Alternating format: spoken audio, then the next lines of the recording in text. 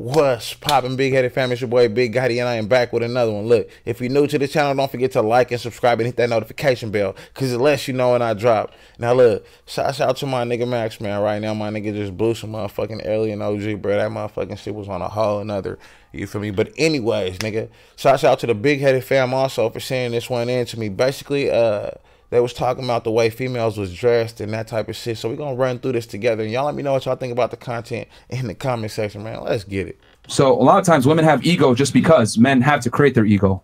There's a lot of things that come with ego as well, though. Because, you know, as a woman, yeah, there are women who are born sexy as fuck. You know, we have advantages for being pretty. And then I talk about it all the time. I've had many advantages for being pretty. Yeah. Like, it never stops, low key. Wait, that's sexist. For being pretty? Yeah, that's no. See what I did there? Yeah. He got you. Sure. Nothing about sexism when it benefits her, right? No, Here's my point. I didn't finish my sentence. When you pretty and you like that, when you pretty, you're in danger. Yeah. When you're pretty, like, men feel like, all right, you dress like that, I could touch you. I could slap your ass because you look like that. I could do this because you look like that. Are you ready to fuck to get... She said men, but certain men be wanting to do weirdo shit. Not all men is like that, though. To this level, like, you are approached differently from a man with that Question for ego. you. Who chose the clothing?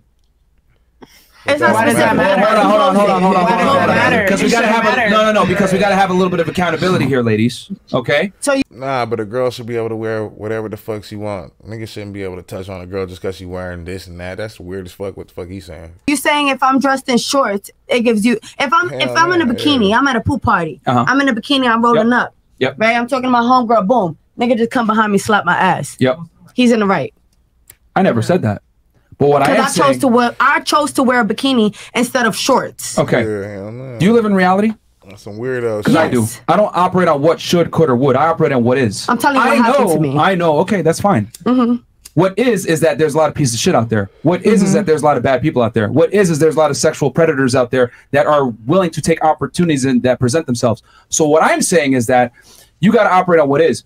You can't control the world and you can't control the weirdos out there. So if you, one of the few things you do control is how you dress, how the world perceives you, being safe, etc. So this is why men don't like their girl dressing in a certain way, because men know these threats. Men have to accept reality. Men have to accept danger, etc. So a lot of times when a guy's telling you, yo, I don't like you being dressed like that, 9 out of 10 times what you're trying to argue with them, I don't want to change, and asking him for a dumbass. Facts, though, because a lot of dudes be thinking pervert-ass thoughts, you feel me? And a lot of other guys know that. That's why they don't want their girls going outside dressed like that. That's facts, though. Explanation. Listen, I'm telling you not to do this because I know the dark side of the world, because men have to experience these things. They know what men are capable of. So when a guy tells you that, instead of you arguing with him, that's where they're typically coming from. So even though what that guy did is reprehensible, he shouldn't be touching women that he doesn't know, we got to operate on reality. That's what happens when you sexualize yourself.